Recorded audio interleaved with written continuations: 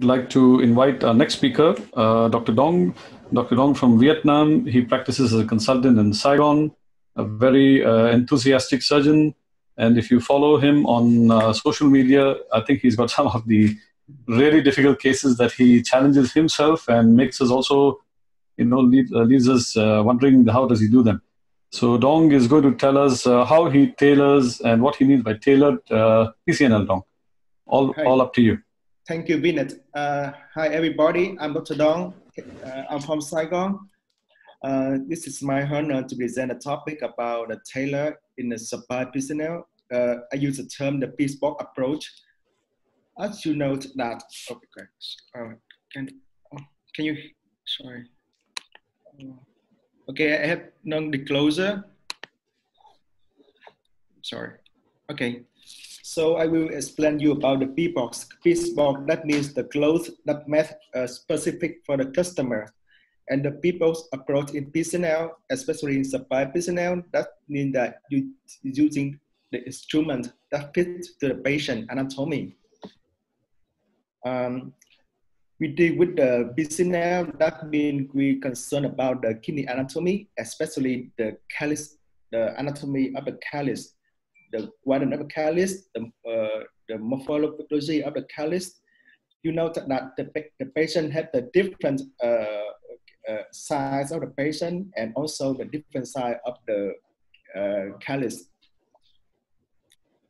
And on the guideline of the EU guidelines, they mention about how the indication of the PCNL for the stone side, but they don't mention about the anatomy of the callus. So that's why you see that even the very big stone side or very small stone side, they have the role of the PCNL. And if you use the PCNL without concern about the anatomy of the callus, there's a lot of complications of there's a multi-analysis in the multi-center study in the CROS complications of the PCNL around 20 to 30%. And there's a lot of risk factors of the PCNL complications. And one of the risk factors is the check size.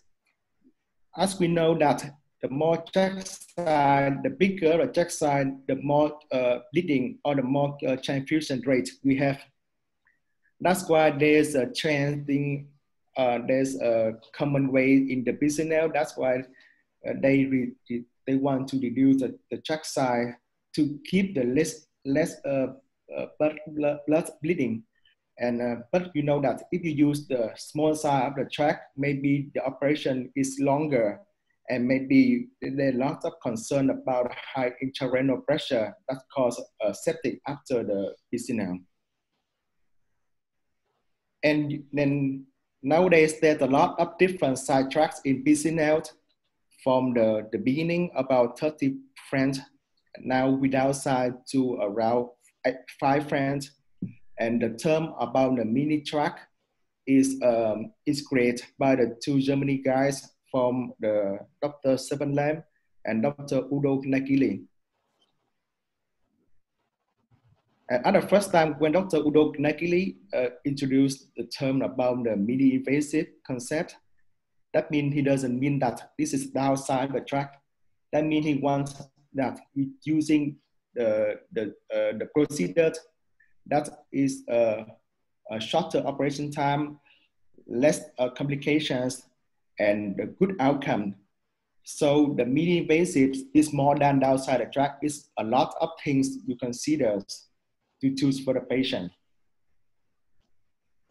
And for the concept of Dr. Udo Gnagili, the guys who invented the Minitracks, this is the open system, and he had 4 instrument track size for MIP-L, MIP-MS, and SS, the different track size with the open system. And he named the track size, it's not depend on the numbers, it depends on the t-shirt size like L, M, S, and SS. And you note that with a doctor, that means we're choosing the instrument fit the patient, not vice versa. And one side doesn't fit up for all the patients. And that means I prefer the term the P-box approach. That means you must choose the right track size to prevent the complications. As you know that if you use a very too big side track, you make the laceration and cause the bleeding. But if you use very small side track, it makes your operation time is longer and cause a lot of high risk of infections. That means the side of the track must fit the patient anatomy. That means the width of the side track must inside the width of the callus, the target callus you enter. And moreover, to prevent the high intrarenal pressure, the side track and the nervous scope must be frame different. So you have the outflow and inflow continuously. This is a very old study about the venous backflow in 1924. This is a very old study because the venous backflow, if the pressure, intrarenal pressure is above 20 to 30 millimeter in mercury, it's a high risk of septic ischemia. So if you consider about the closed system in this column and the open system in this column with the different track size, if you use a closed system, you always have the high intrarenal pressure. That means over 30 millimeters in mercury. It's a high rate of venous backflow and the risk of septic after procedure. That means the open system prevent a high intrarenal pressure. And you know that if you use the open system, the pressure in the kidneys is not changed so much. That means in my experience, and I learned from Dr. Vadiva, I always choose the track size bigger than 4 French than the nervoscope.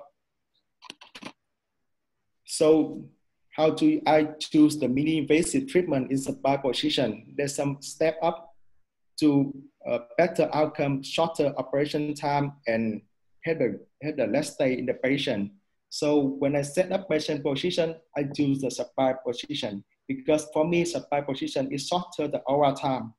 I choose the track fit to the patient callus, so I limit the complications. And for the faster and less X-ray exposure, I use a stent dilation. And for the stone extracting, I use a vacuum cleaner. And for assisting strategy, for less painful after operation, I use a very small tube. And in case very simple case, I usually use a tubeless. So first, I prefer to the supine position. From the 1917, I never do any case in front anymore. So for me, supine position very versatile and very easy to set up the position. In my experience, I just use very simple instrument. Happy everywhere in the OR. I use the two portal of the natrium chloride, put one in the patient pack and one in the patient gluteal region. And I make the flank is free and just tilting the patient a little bit. This is my video clip. I present the case with the set up the patient position. If you see that I set up very fast and without any specific assistance. Sorry, I cannot I can open the video clip. But when I set up patient position, this not like in the prone position, I only set up by myself without any specific helping from the nurses. And for the choosing between the Minitrack and conventional track, I always estimate the track size by the intra-operation by retrograde inject the contrast. So I know that the width of the target callus I must enter.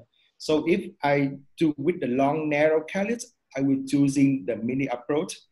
I prefer the 16 French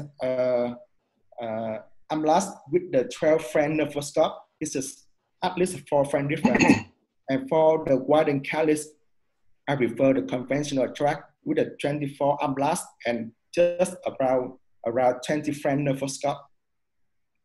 So in this case, I prefer the MAPM around 16 or 17 French ambulance. And for this case, I prefer over 20 or 24 ambulance for this case because it's very wide and callous. And for shorter the X-ray time, I use the step dilators. After I put in the hydrophilic guide wire down into the collecting system and fast dilator with a friend, I will choose the armless step dilator. That means I put the guide wire and then I put the 16 French and then 24 French. This is a step dilator. Make your dilation is faster and make your OR is faster. And for the very fibrosis cases, for the previous open surgery cases, I use anche-metallic dilators. This is the video clip. I hope I can play it.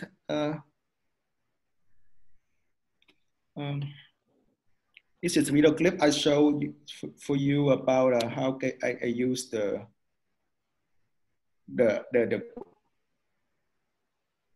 step dilator in supine PCNL. Oh, sorry, I cannot play it. May I skip it?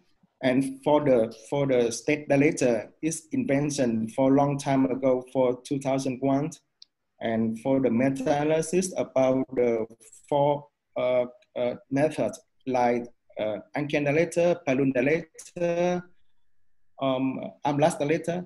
The step dilator make you shorter the hour time and less X-ray, and the safety and the efficacy is the same with the four dilators. And for the extracting the stone, I prefer to use the vacuum cleaner effect. And for me, in supine PCNL, because of the track size, sometimes it goes downside, so the vacuum cleaner effect is more effective in the supine PCNL than in the prone PCNL. So how can I do it?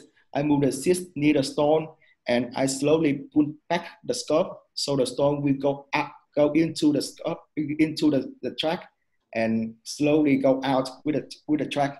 So it set the time. It's not like in the prone position, you must use a basket or a grasper to take out the stone. It takes a long time, long steps.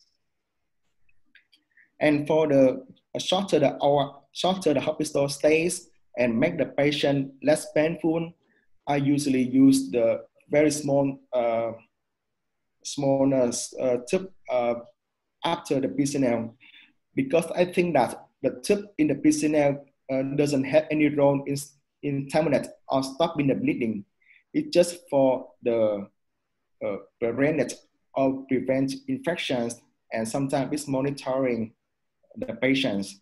Because you see, when you do PCNL, that means you do the iatrogenic kidney trauma, and when you get a kidney trauma, you just terminate it or just conservative. You never put the tube to stop the bleeding in the kidney trauma. And for the case, very simple case, I use the tubeless PCNL, so patient have the quickly recovery and less painful after the PCNL. So this is the pictures I do with the routine cases. I always use the small tube without any balloon.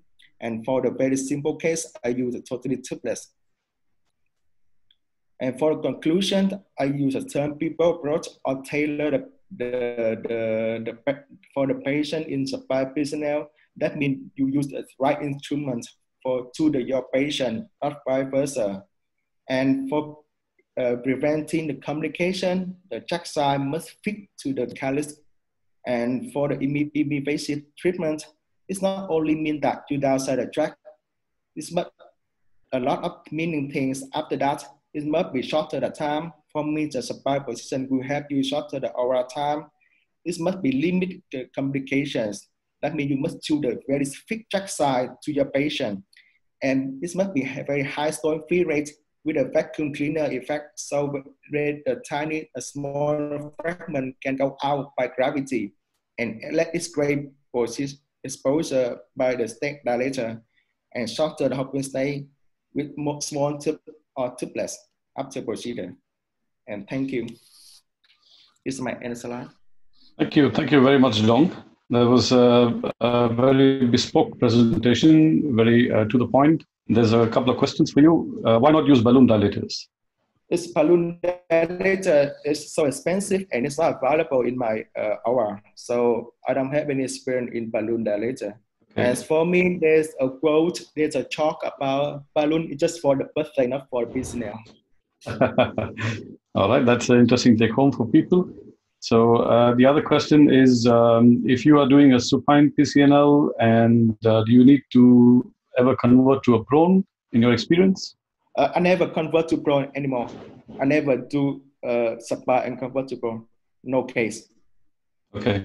And on another platform, they ask if you, in one simple sentence, 3 centimeter hard stone upper pole, what's your choice of PCNL? I will choose supine PCNL because there's a study with Dr. Guru Kisti and Maro Sofa maybe 5 years ago. They say that comparison about the lower callus go to upper callus in supine is more easier than prone. So if you have a very hard stone in the upper bone, I will choose supine PCNL, go to a lower callus. If I fail with this, I will try with the retrograde flexible scope. All right. And there's a comment by Dr. Paksi who says Professor Lesrek's technique of renal displacement is a good one for upper pole. Your comment on that? Do you like the? There's always a controversy on that technique.